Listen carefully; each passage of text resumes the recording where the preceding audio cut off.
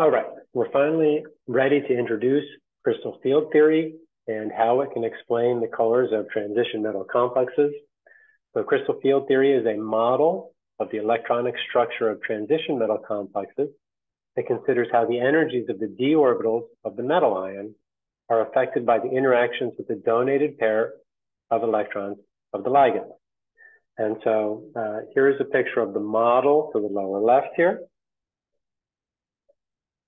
And that model has, for an isolated atom or ion, 5 of the d orbitals. And in our next example, they're going to be 3D, but they could be 3D, 4D, or 5D. But they're usually, or oftentimes, 3D for us, so it will always work the same. So, and we're used to this, and you can draw them as lines, or you can draw them as boxes. We're going to start drawing them as lines after this, but I'll just make them boxes there. And what we're saying under crystal field theory is that when the ligands and their pairs of electrons approach the metal ion, that there is going to be a splitting. So electron pairs from ligands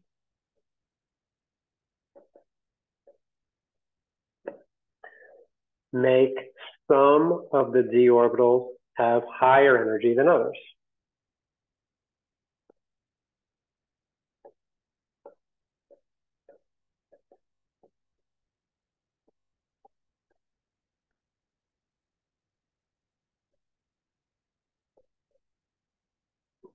And what we're going to see is that the arrangement of the d orbitals is going to depend on the type of, on the coordination number and the geometry.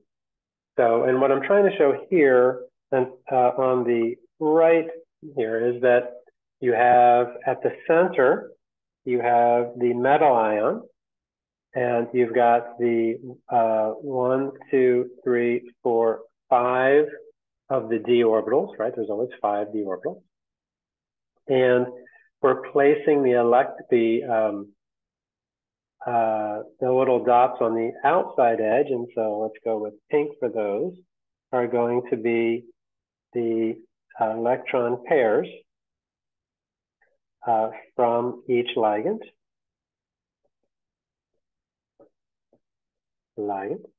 And where these are closer to the d orbitals, they're going to have higher energy, and that's why dxy squared and dz squared have higher energy.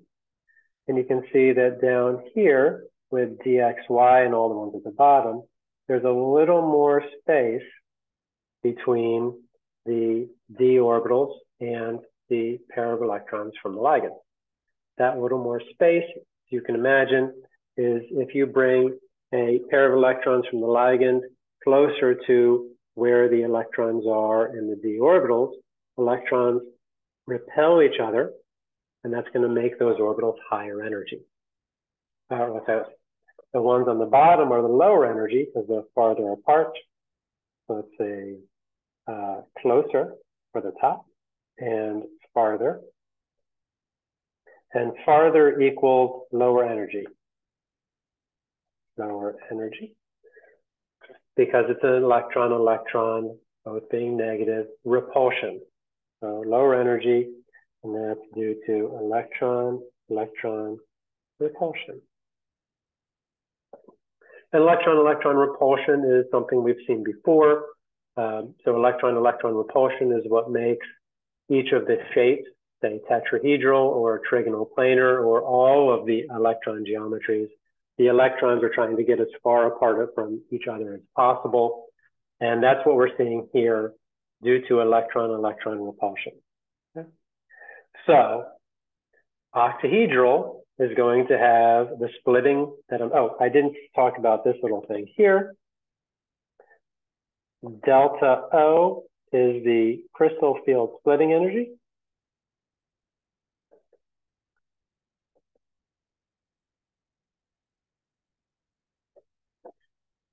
And as we'll talk about the crystal field splitting energy and exactly how big it is, depends on the ligand, as we'll see.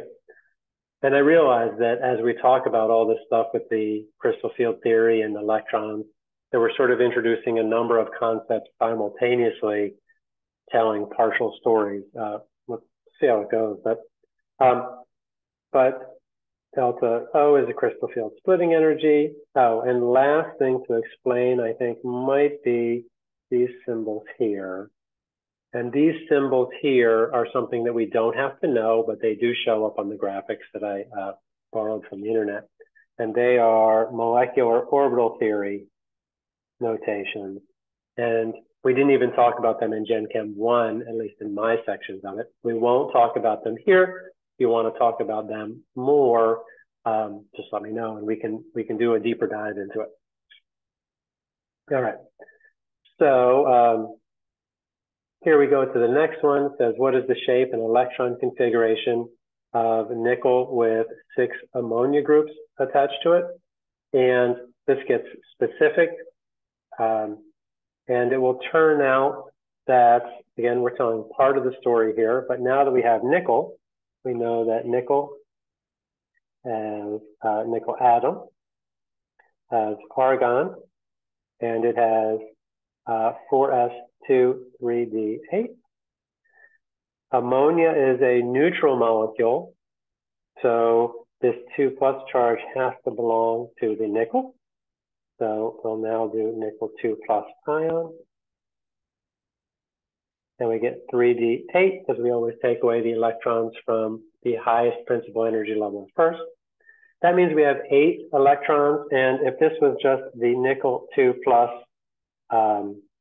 ion, so before crystal field theory, we would do 1, 2, 3, 4, 5, 6, 7, 8.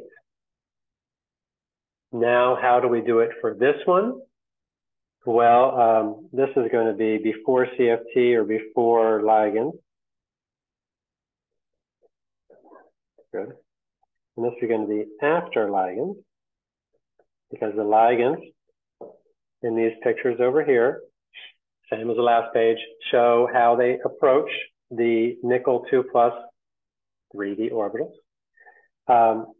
And what we're going to say for this one is that we're going to put them in, let's say this. So let's just put them in. Ooh, I got it.